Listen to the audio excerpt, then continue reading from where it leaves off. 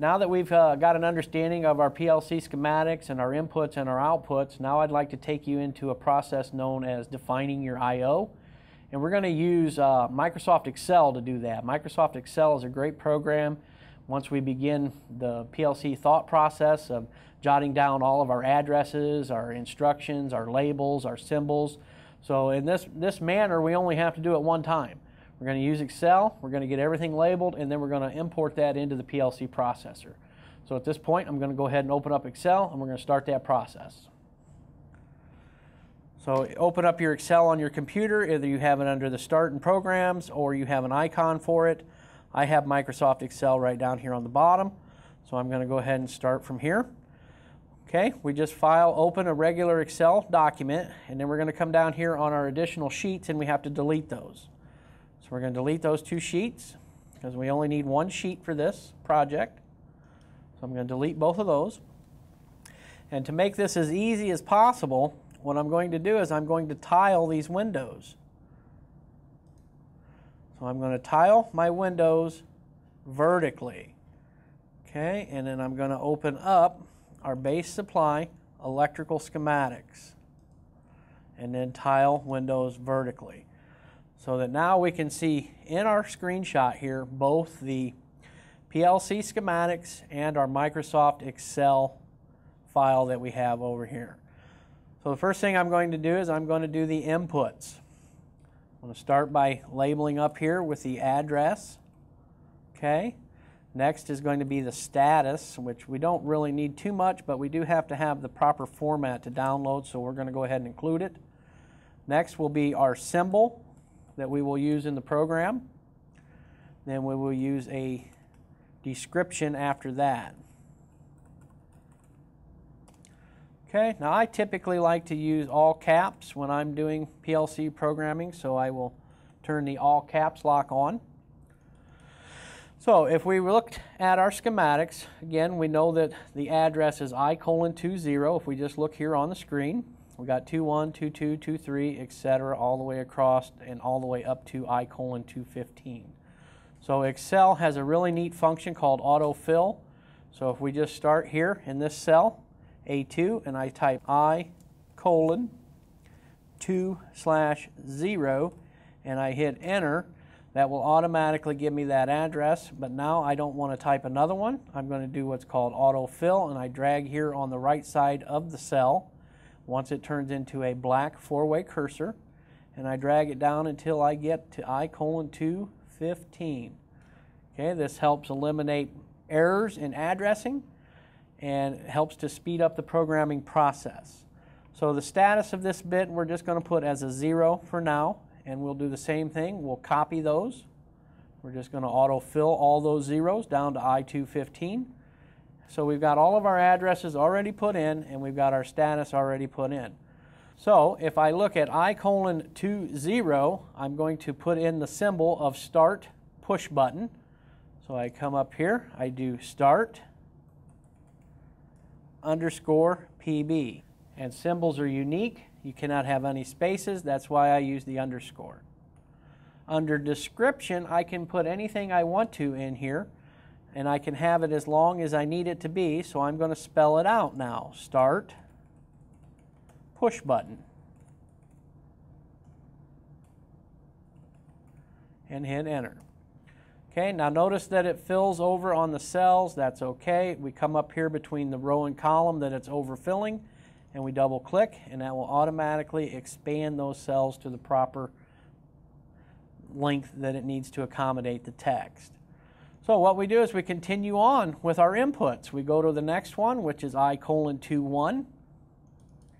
And if we look at the schematic, it is the stop push button. So now I'm just going to do stop PB _PB because it's a symbol.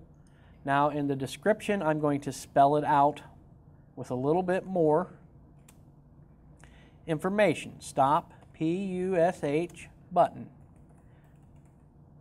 Stop push button. And the same thing for the one on the top. I'm going to fix that to start push button. So the first 2 addresses we have in are the start PB, the stop PB, and the descriptions are the start push button, stop push button. And then we're going to go to I:22, which is our auto manual selector switch. So I'm going to start with the symbol,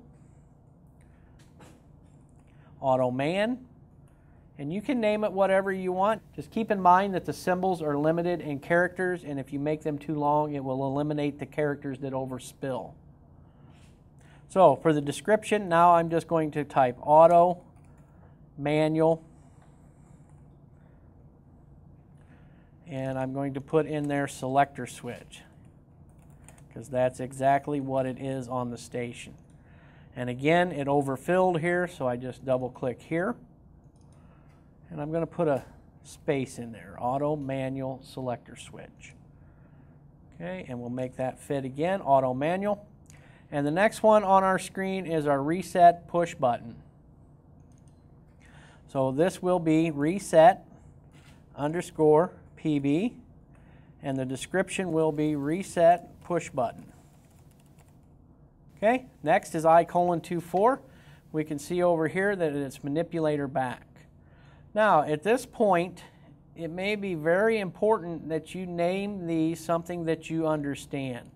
So after you've studied the station long enough and you are confident that you know what manipulator back is, then go ahead and use that as a name.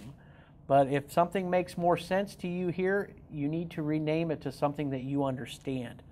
I personally would rename them. So instead of manipulator back, I'm going to call this the transfer cylinder retracted, because that makes more sense to me. So for I:24, I'm going to call this transfer underscore cylinder underscore RET for retracted. Okay, so now I can, in the description, give it a little bit more information.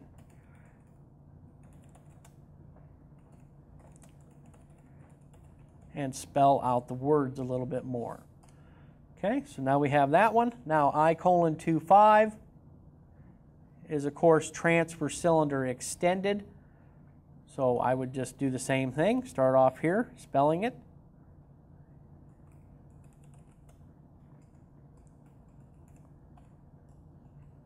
Except for now it is extended, and the same thing here.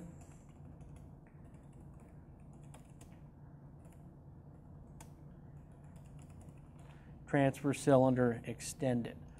So without doing all of these, what you do is you continue on in your programming. You keep labeling each one of these addresses. All of your inputs must have a unique symbol, and then you can give them a description as to what they mean to you. So for the last one on here, I'm going to use I:213, which is the body presence according to the manufacturer's schematics. And I'm going to keep that one because that one makes sense to me. So I'm going to do body underscore present, because it's a symbol, and a symbol is unique. It cannot have any spaces.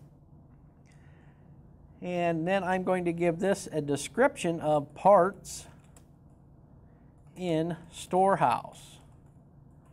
Okay, so that means that we have parts available for the station. Okay, so that's how you do the inputs.